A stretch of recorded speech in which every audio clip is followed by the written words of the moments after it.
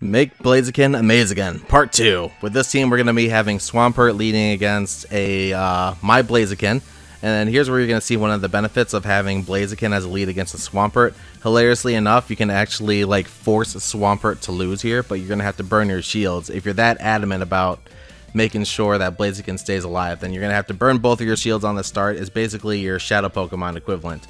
Like if you had Sharpedo and then it was going up against like a Sableye or something, then it's going to be one of those scenarios where you're going to need to save your shields to preserve Blaziken. So there we go. We farm down as much as we can.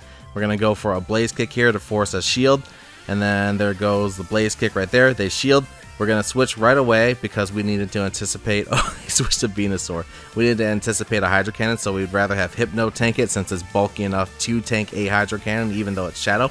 There goes the Frenzy Plant. We're going to go ahead and go for some Confusion spams, and then after that, we have enough energy for an Ice Punch, so there we go. Knock it out after getting one more Confusion launch. In comes Swampert, I believe. Nope, it's going to be Stunfisk. So with Stunfisk coming in, we're going to go for an Ice Punch. We cannot go for a Shadow Ball because they're going to Rock Slide if we try to do that, and then we miss out on some valuable chip damage. So anyway, we're just going to go ahead and have Hypno. Oh, they're actually going through with it. But again, they knew that they could overfarm because I wasn't charging up towards a Shadow Ball. They would have had to waste the Rock Slide, but they do it anyway.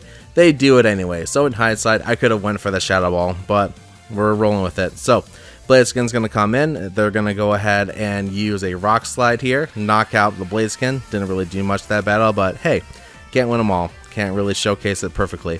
Anyway, Swampert's going to come in, go for the Hydro Cannon. They were anticipating baiting here, but I did not take the bait. So we're going to farm down, and now we have an Aqua Tail. Actually, we're going to go for Shadow Ball for style points here. Shadow Ball is going to connect, knock out the Stunfisk, and if you need to see that again, then